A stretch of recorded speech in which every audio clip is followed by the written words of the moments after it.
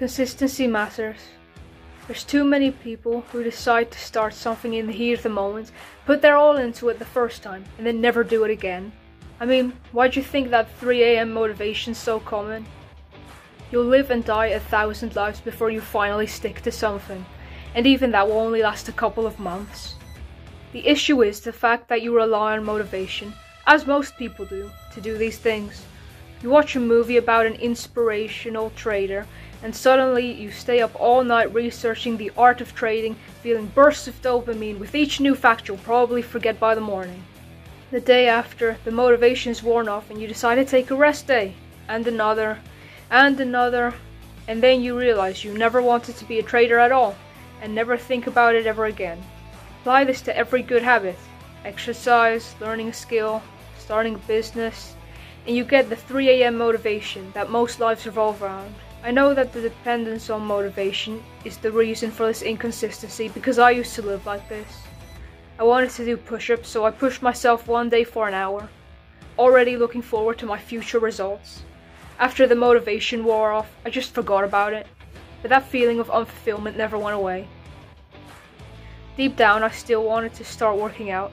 I just lacked the motivation to do it consistently.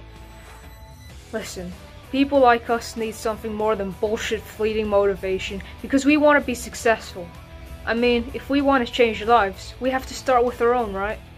So instead of relying on your emotions such as motivation to do things, rely instead on discipline. Self-discipline will allow you to accomplish literally everything you want within reason.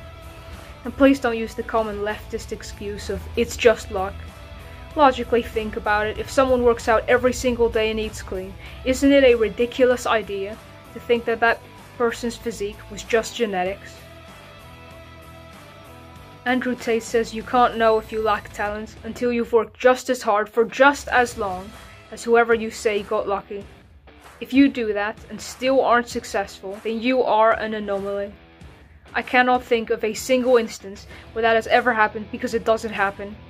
Work on a daily schedule, with no days off for 10 years, and show me they got lucky and were just born talented.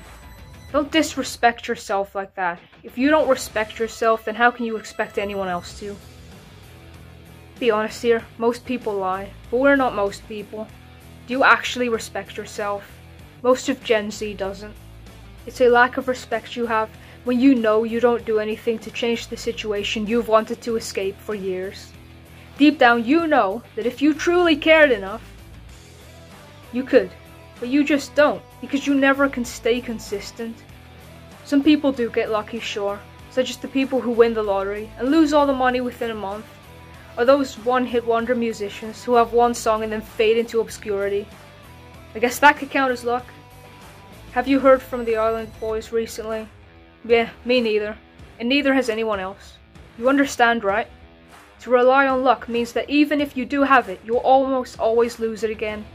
Why not take that into your own hands? The way you get consistent is so fucking simple that I've been using it to work out and develop my skills almost every single day for the past year, whilst never losing focus of my goals. All you have to do is make a daily routine and stick to it. To gain the willpower to stick to that routine can be done with a simple dopamine detox. Nothing's easy, and breaking a crippling addiction to instant gratification certainly isn't, but it is worth it. Breaking this addiction to bad habits will cause those habits to be replaced with good ones, because they'll become far funner than the easy bad habits. Working out is one of the funnest parts of my everyday by now, and I genuinely get excited before every workout. To just start and just keep doing it is the simplest way to phrase this, because when I started, I felt like working out was just something I had to do, and now it's something I get to do. For the love of God, I used to play VR games for 2.5 hours a day, pretending to enjoy myself, whilst really just feeling like a depressed husk.